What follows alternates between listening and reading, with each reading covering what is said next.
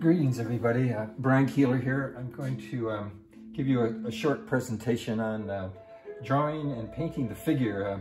This painting that's on my easel here now, you can come into the painting here.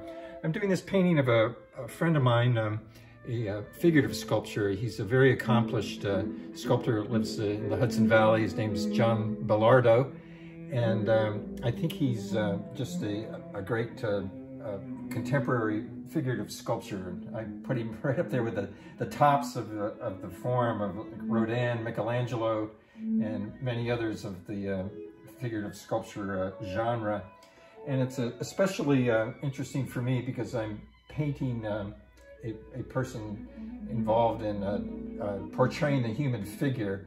And these sculptures that he has are mythological themes, but they're very accomplished. They're multi-figure compositions.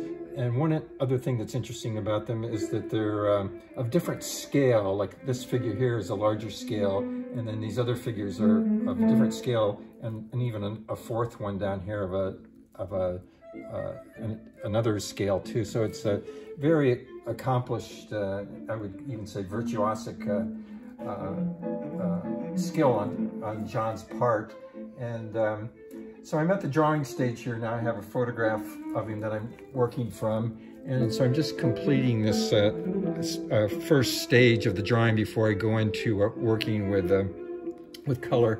But if you come over here, I have these preliminary sketches. I've done several, and this one is in Conte crayon sepia, and showing him with these multiple figure compositions.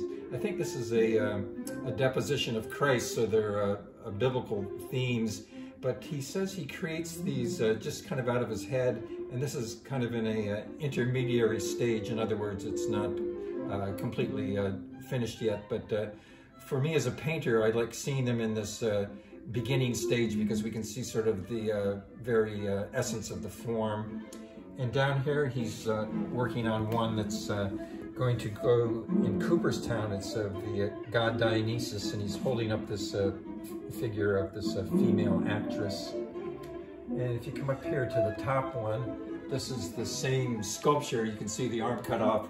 He's going to be holding that figure's face, looking back at him, the one that we were just looking at. But I'm doing these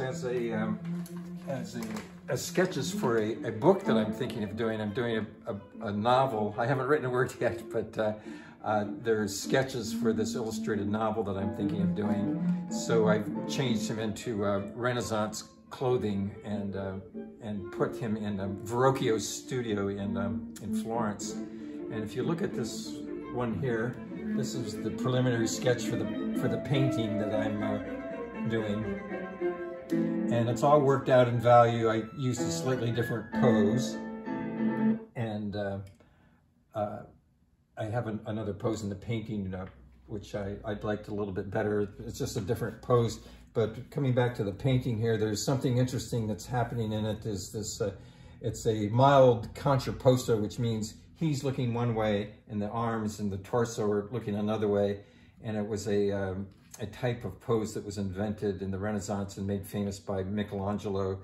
If you think of Michelangelo's David, it's the sort of the epitome or the perfect example of this contrapposto pose. So that's part of the reason that I liked it here. But I've just completed the drawing stage, and I wanted to share with you this early stage of this painting, and then I'll have subsequent videos later on that show it as it develops and as I begin to work with color and value. So that's pretty much it for this early stage of this painting, and look for others on my YouTube channel as this progresses. Okay.